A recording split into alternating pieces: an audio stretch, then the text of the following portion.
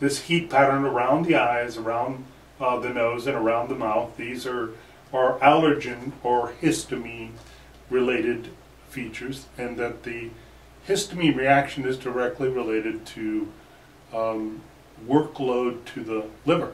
Now when the liver works better, then and has less waste to manage, then what happens is it does a better job on breaking down the proteins that are affecting the eye, which here it looks like they have a lot of inflammation around it. Then you can see how well the air is getting through the nasal passages, and that you're breathing dominantly through the top two canals of the nose, so especially the top left one and a little bit of the right lower.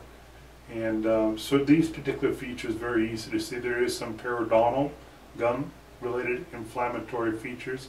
Also you can see with that inflammatory features that the lymph nodes are becoming active under the jawline. You can see a little bit of clenching related to the TMJ joint going on here.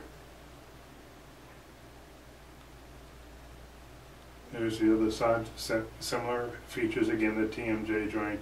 Now we used to think it was the masseter muscle was too tight, but we found then that it has to do with more of the temporalis muscle not relaxing properly.